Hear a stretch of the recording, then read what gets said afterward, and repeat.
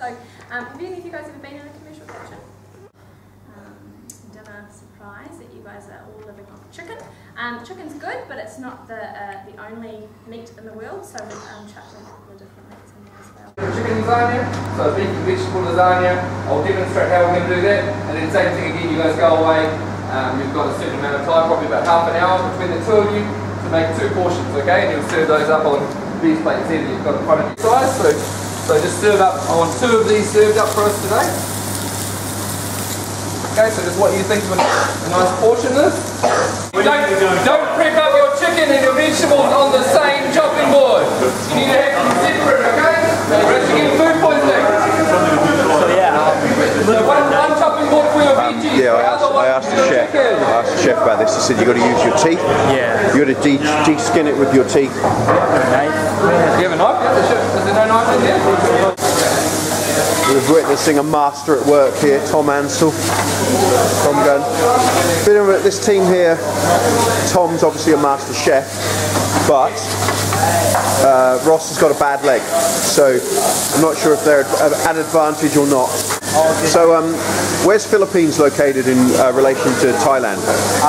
It's actually north and everything else. Yeah.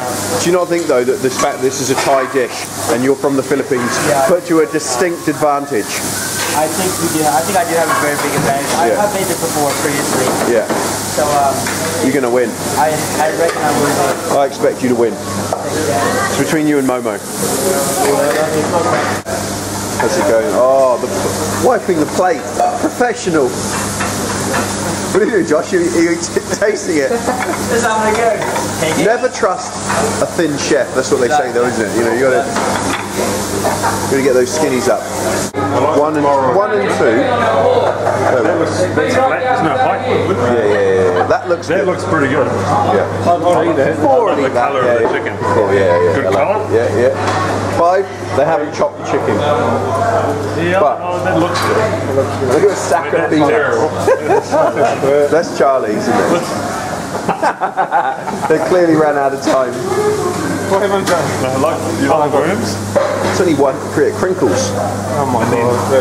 It's got Spanish leaves with a garnish. I'd go so far as to say I'm not sure I'd eat that one. Like, you know, does it cook? I'd send it back. So Ross, what do you think? Sorry? Robbed in the end?